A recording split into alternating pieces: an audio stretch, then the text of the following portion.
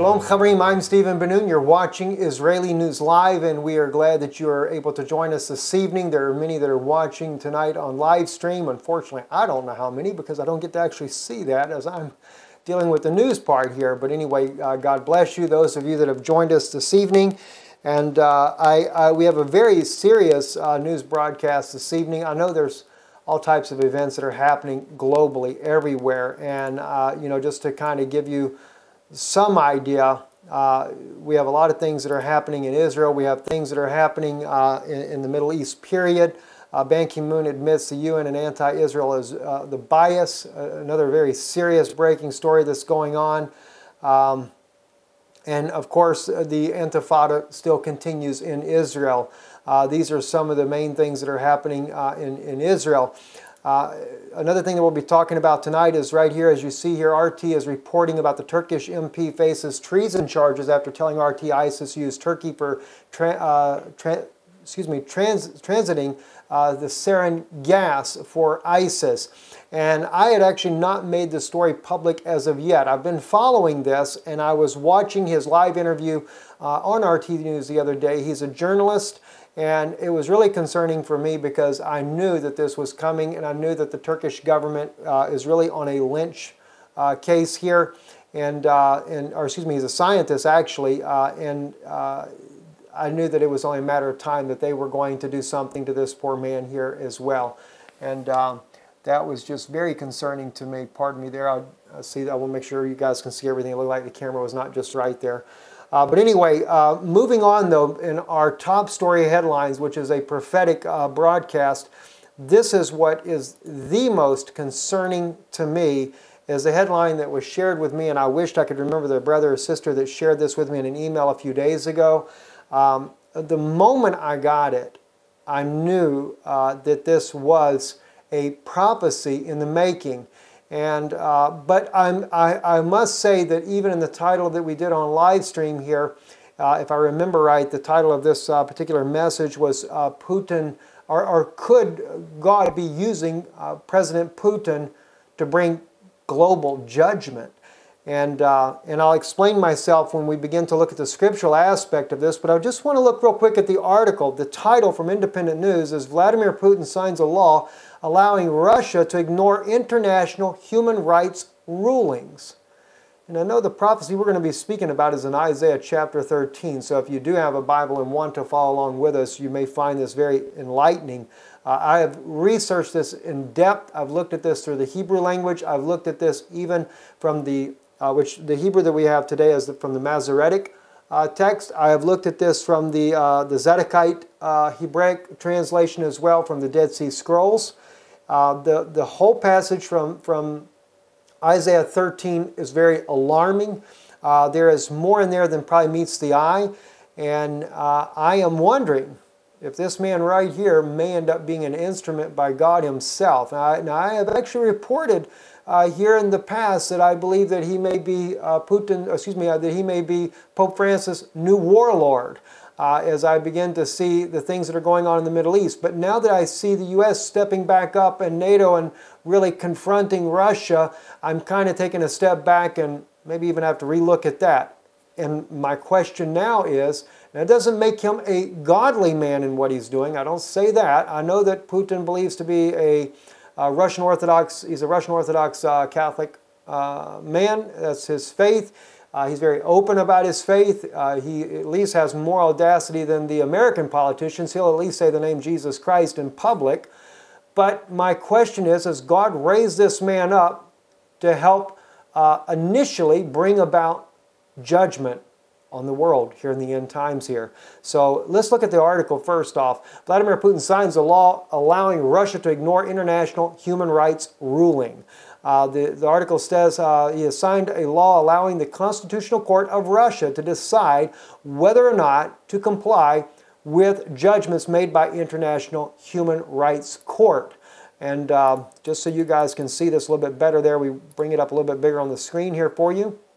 The law published, we're in the second paragraph, the law published by governments on Tuesday enables Russia's High Court to overthrow decisions made by Strasbourg-based European Court of Human Rights, the ECHR.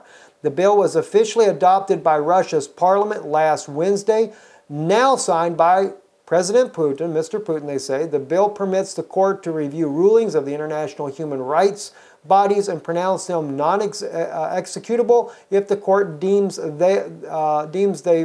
they contradicted Russian constitution.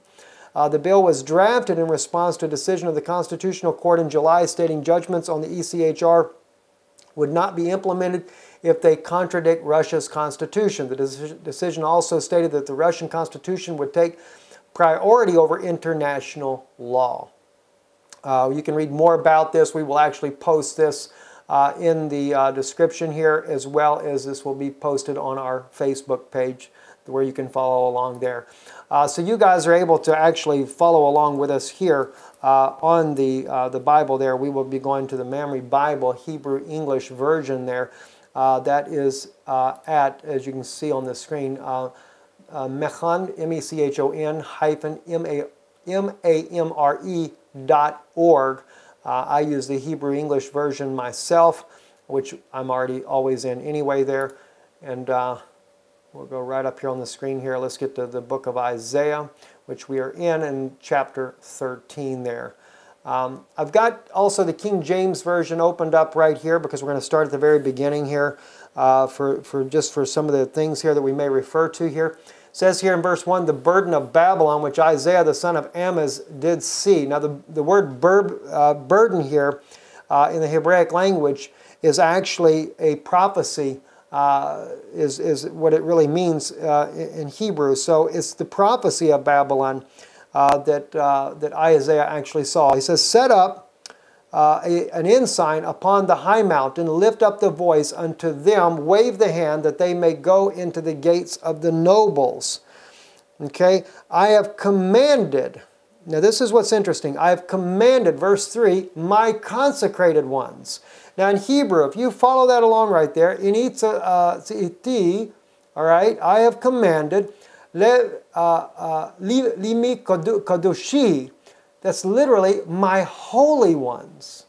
So see, you've actually got another prophecy right here speaking about the two witnesses.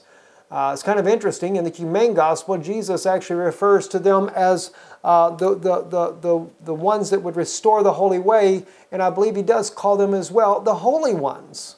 They will come and restore the holy way. In Revelation, John refers to them as the two witnesses.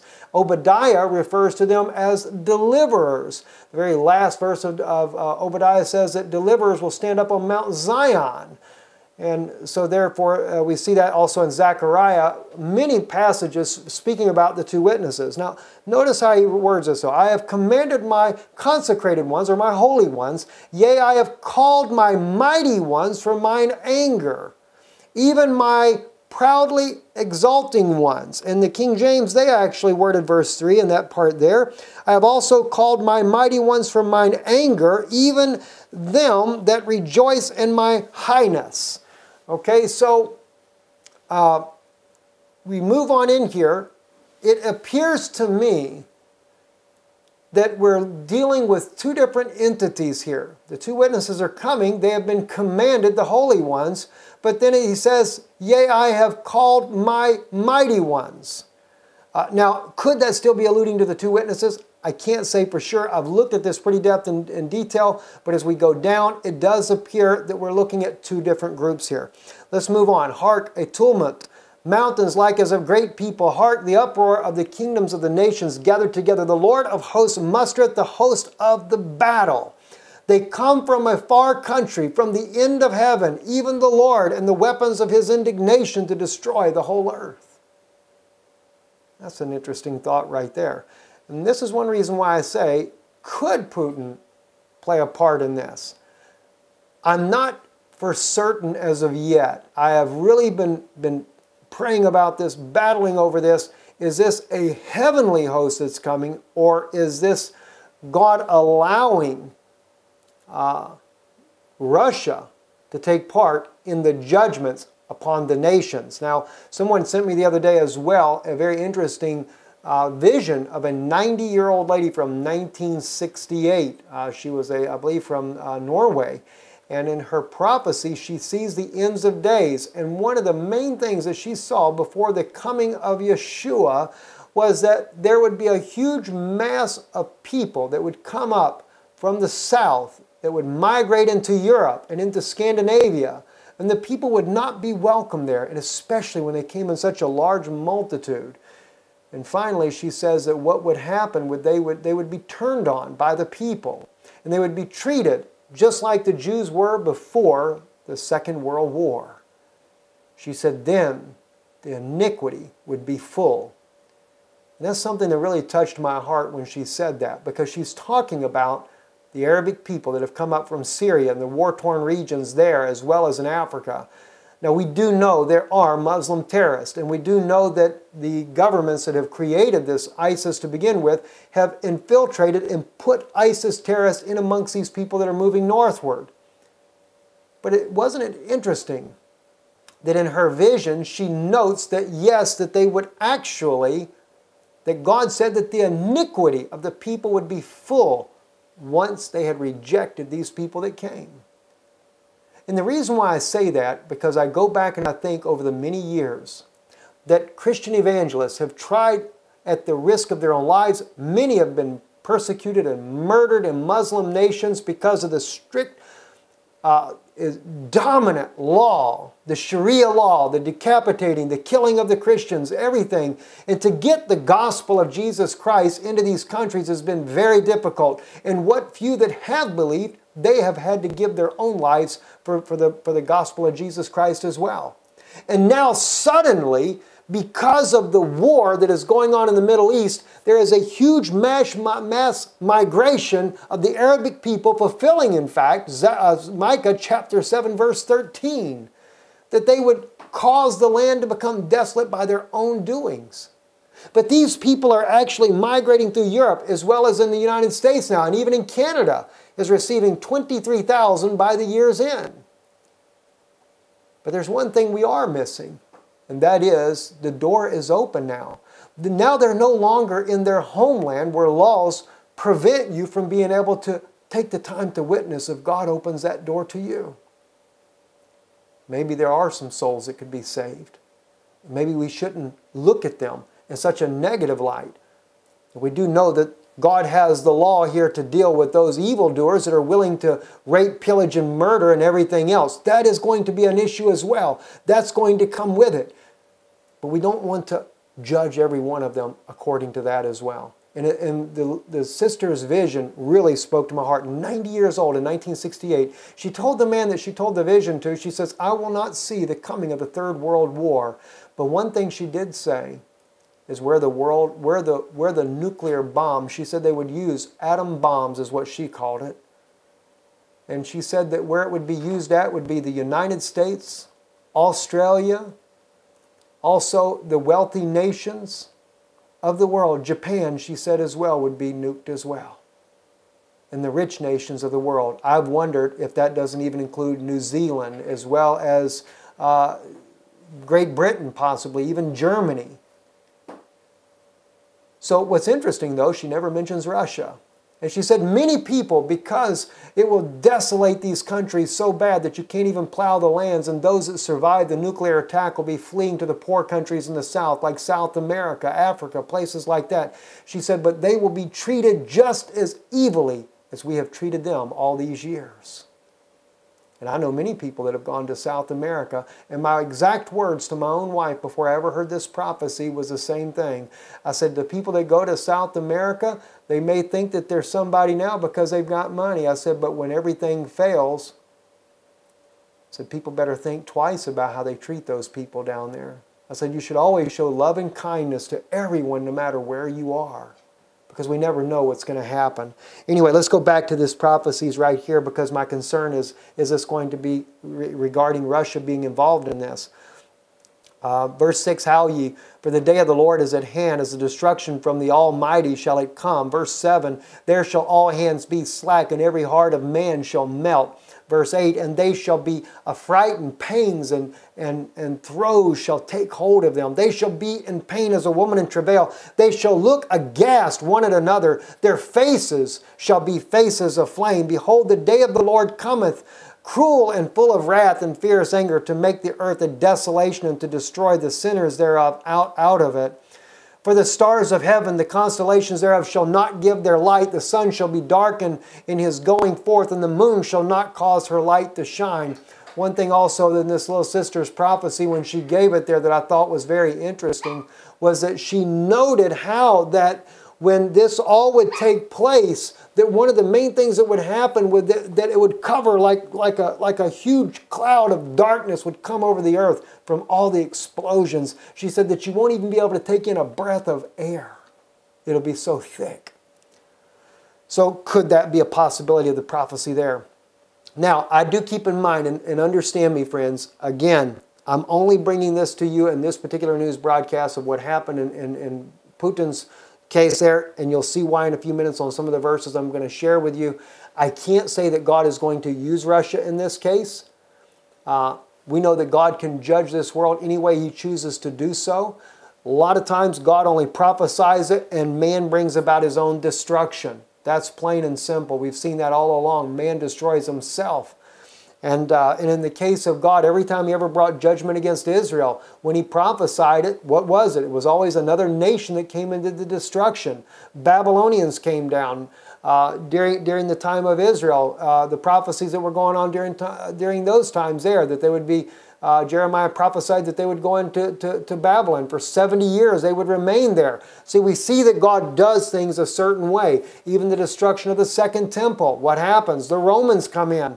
Along with the Syrian army, and they send them into exile. And in fact, that's one of the reasons why, and I say this to the Arabic people that might be listening, this is the reason why you see Syria going into captivity today like the Jews did during the Holocaust. It's because the Syrian army, along with the Romans during that day, caused the Jews to go into exile back 2,000 years ago, because they were the soldiers that the Romans were using, and you caused them to go into exile. And now the same thing is happening to Syria. They're going into exile as well. Why? Because of ISIS, fulfilling Micah chapter 7 verse 13, and I'll take you quickly to that. Just for those of you that may not be aware of that particular verse there, let me just quickly run you over to that.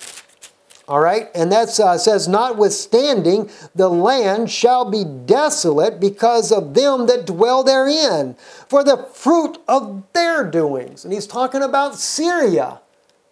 And he doesn't, and by the way, it's Assyria, is where it says in verse 12, in that day also he shall come even to thee from Assyria, and from the fortified cities, and from the fortress even to the river, and from the sea, and from the mountains to mountains.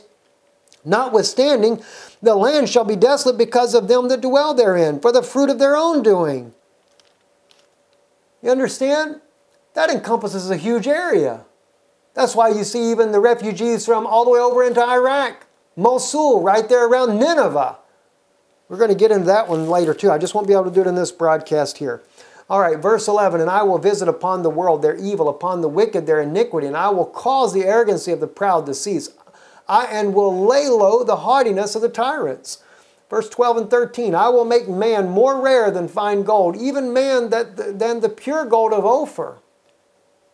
More rare. In other words, there won't be many men left. Therefore will I make the heavens to tremble, and the earth shall be shaken out of her place for the wrath of the Lord of hosts in the day of His fierce anger. Verse 14 and 15, and it shall come to pass that as they chase the gazelle, as the sheep that no man gathereth, they shall turn every man to his own people, and shall flee every man to his own land. Every one that is found shall be thrust through. Every one that is caught shall fall by the sword. Their babes also shall be dashed in pieces before their eyes. Their houses shall be spoiled, and their wives ravished. You know, it's kind of interesting right here, because we're talking about Babylon. Mystery Babylon, to be more specific, because we look at Revelation, it speaks about Mystery Babylon. Now, my wife had a very interesting revelation when she saw this about the babies being dashed in pieces against the stones. I think it's the way it's in King James there, verse 16. And I'll just take you to that one to be sure. Their children also should be dashed to pieces before their eyes. Though it doesn't say against the stones or anything. The daughters of Babylon are the children. See, it's not speaking of little tiny babies per se, and yet it could be. I don't want to say it's not. But there again, even with that, and their wives ravished. This is why I have looked very seriously, because that cannot be an army from heaven itself. You understand? Angels don't come down here and rape people, and it's not a heavenly army. But, let me take you real quick. What did they say about Putin? Vladimir Putin signs a law allowing Russians to ignore international human rights rulings. Now, I don't say, and let me just say this, I'm not saying that President Putin would authorize such cruelties to be done in the first place. I don't believe he would. I have watched the way this man has worked over the last several years since I've been covering news there, and he seems to have been far more honest than Barack Obama by far. Now, I don't say he doesn't have faults, and I'm not Russian, and I don't want to live under any communistic rule either. I know there's just as evil on both sides as is on the other. But it doesn't mean that the men that fight wars won't end up stooping so low to do that, because we have that also in the American military.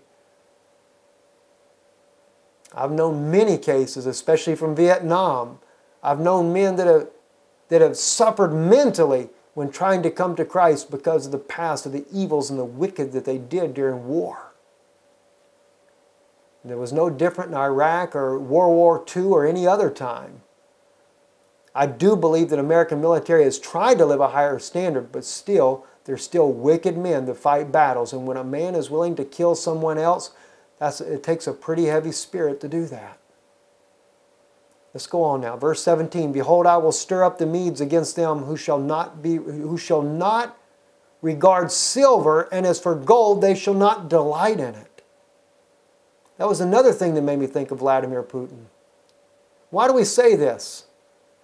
You see, the one that cares about the gold and the silver is Rome. That's the Vatican. They care about all the gold and silver. Believe me, that matters to the Pope of Rome. He wants your money, wants your dollars. He'll take your land, kill your children, and burn everybody to the stake to make sure that he gets the dollars in order to make his billions and trillions. Remember, the Vatican owns a great deal of shares in Shell and Shell Oil International, and there's one other one, I think it's Chevron. All you have to do, go around Europe, for example. You know how Shell was always a popular gas station in America? It's major in Europe as well. And guess who's the one down there in Ethiopia where all the Ethiopians are being killed again? Just like it was back during World War II when Pope Pius XII turned the other cheek while the Ethiopians were murdered by the Italians. Over 1 million were murdered and gassed to death. Interesting, isn't it? And who's the one that has the oil rights down there in Ethiopia? It's Shell Oil International. Of course, the Vatican owns millions and millions in stocks in Shell Oil International. Anyway, going on. Verse 17, Behold, I will stir up the Medes against them who shall not regard silver, and as for gold, they shall not delight in it. And one other thought on that. My wife said there's one thing about Russia when it comes to fighting, because you have to remember she grew up under a communistic regime. She's from Slovakia. She lived there and she saw when she was a teenager in high school when they were liberated from the Soviet oppression. It was a shock to her. She said, but there's one thing about the Russian people. They live in poverty. And even though they may have a little bit better way of life in these days here, they're very accustomed to have to live in hardship. And when they're being pushed, the way Russia is being pushed by the United States and by NATO and their allies, they will band together, she said, like no other people could ever on the earth will band together. They become a very loyal people to their country. And she said they will suffer poverty to stick together and fight. Verse 18 and 19, and their bows shall dash the young men in pieces, and they shall have no pity on the fruit of the womb. Their eyes shall not spare children. In Babylon, the glory of the kingdoms, the beauty of the Chaldeans' pride, shall be as when God overthrew Sodom and Gomorrah. Esau, Rome, you're going to be judged. You wonder who's going to destroy the Vatican? It's not going to be ISIS. Russia's going to destroy the Vatican. The one thing that's interesting too, we know that what does this Bible say about the two witnesses? They will bring judgment on Mount Esau. And we see that they're commanded in the very beginning here. So not only is there a war going on, you got the two witnesses bringing about all kind of natural disasters as well. No wonder why Obama made the very clear statement at in France recently and likened climate change to terrorism. And when he was questioned in the United States, Donald Trump thought it was the most absurd statement he ever heard. No, it wasn't the most absurd statement. It really wasn't, Mr. Trump. You may not realize just how smart that man is. He's been working with the Pope, sitting in private meetings. According to Psalm 83, it says, they have consulted against thy hidden ones. There's your two witnesses again. Why do they consult against them? They know that when they come, there's going to be drastic climate change. And they're looking for ways to imprison them. They're looking for ways to deal with these two witnesses when they do come. Why do you think Obama said in the interview, he said, and he likened it to terrorism when he said this in the interview. He said, what do we have if suddenly, not over time, suddenly the ocean rises 5, 6, 7, 10 feet? How would the ocean all of a sudden rise all of a sudden like that? That would be kind of weird, wouldn't it? He said, what do we do if suddenly the food belts of the world can no longer produce food? Now, he's talking about biblical prophecies when he says these things. They know it's coming. They want to make the Pope look like a great prophet as well, prophesying that it's coming. They've got their own prophet already. I'm sure he's messianic. Very interesting, isn't it? In Babylon, the glory of the kingdoms, the beauty of the Chaldeans' pride shall be as when God overthrew Sodom and Gomorrah. There'll be nothing but ashes. And it shall never be inhabited, neither shall it be dwelt in from generation to generation. Neither shall the Arabian pitch tent there. Neither shall the shepherd make their fold there. Now some people might say, well, the Arabian, that's an Arab. It must be the Arabic nation. It must be down there in Iran or something, or Persia. This is where Babylon was originally. You know why he calls it the Arabian? Because Esau married in amongst the Arabic people. He married in amongst the Egyptians. Why do you think he calls it Sodom and Egypt when he talks about where the two witnesses are killed? In Sodom and Egypt, spiritually called, where also our Lord was crucified, which is actually in Israel. But after being raised, Hadad being raised in the royal palace there in Egypt by Pharaoh as his own son, when he was hidden because David had killed all of the last of Esau's men there after Saul had waged war. And then David finished the battle. But one child escaped, and that was Hadad. And Hadad was raised by the Pharaoh of Egypt. When he became of age, he asked to go home. Well, you would think Edom was home, but he didn't go to Edom. Where did he go? He went to Syria. And he became the Syria. His son Ben-Hadad, also a king. And then later migrated, and Obadiah, and one other prophecy as well, puts him in Italy as the king of Italy. Obadiah, Daniel, and one other all make Rome your modern-day Arabic nation because they intermingled amongst the Arabic people. Verse 21, but wildcats shall lie there, and their houses shall be full of ferrets, and ostriches shall dwell there, and satyrs and shall dance there, and jackals shall howl in their castles, and wild dogs in the pleasant palaces. And her time is near to come, and her days shall not be prolonged. When her days are not prolonged, let me take you back to verse 1, or verse 2. My apology, verse 3. You know how you know the number of the days?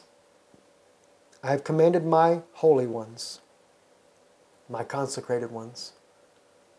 When the two witnesses come on the scene, we already know according to Revelation chapter 11, 3.5 years, and it's all over. I don't know if Rome will make it that long, but 3.5 years, it'll all be over. According to what we see in the Scripture, though, when all the earth rejoices, that's when she's destroyed. So it looks like that Russia will flatten the Vatican right after the 2 witnesses are laying dead in the street. I'm Stephen Ben-Nun. You've been watching Israeli News Live. Again, we may see prophecy about to unfold.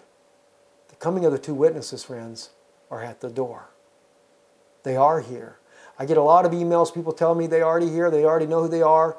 Some say that Elijah's already come. There's so many different groups that claim that Elijah's already come and restored the Word of God. They will restore the holy way.